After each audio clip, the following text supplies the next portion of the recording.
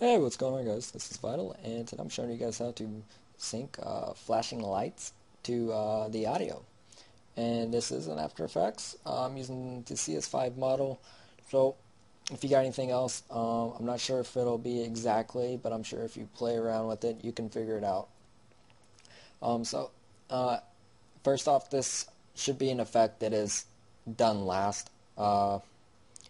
This should be done after all of your syncing and stuff, because it's going to be a lot harder to sync something because the render time is going to be a lot slower, or the RAM preview, I mean.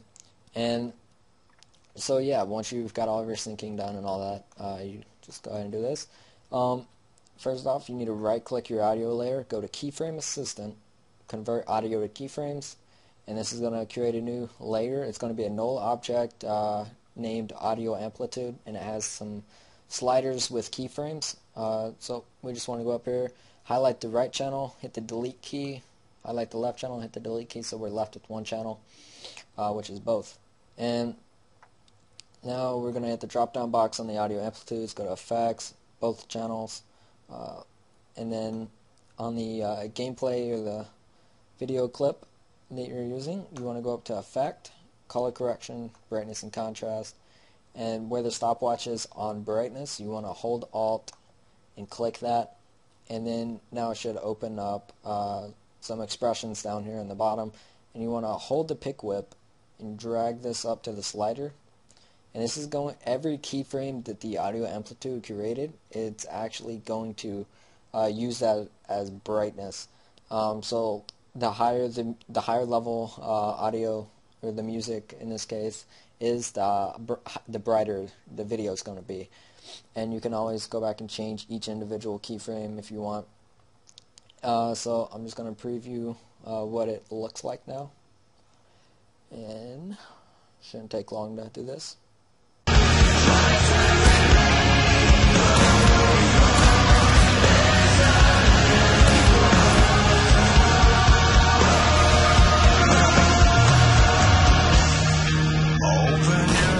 Alright, so now I've noticed a couple of flashes that actually I don't want in there because they're not very distinctful. So if I were to RAM preview this again and find out where that flash was, I can always pinpoint the actual keyframe, and I could highlight, delete it, and then if there were multiple, I could drag and delete all of those keyframes that corresponded to that flash that I didn't want.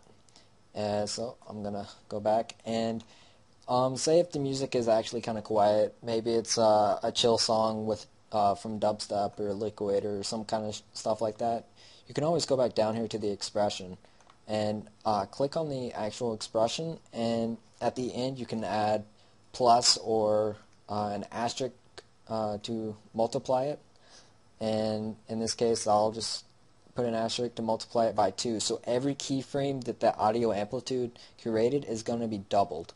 So the brightness is going to be twice as much. But I don't want that for this particular clip, so I'm just going to take that out.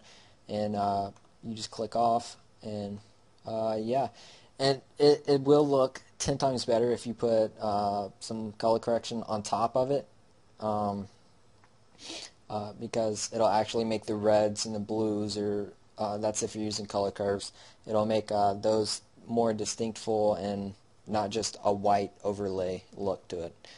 So I hope this tutorial helped you guys out. It was requested from Oath Rolex, and I hope this helped him out a lot. But yeah, like always, subscribe for more tutorials and more edits, and peace.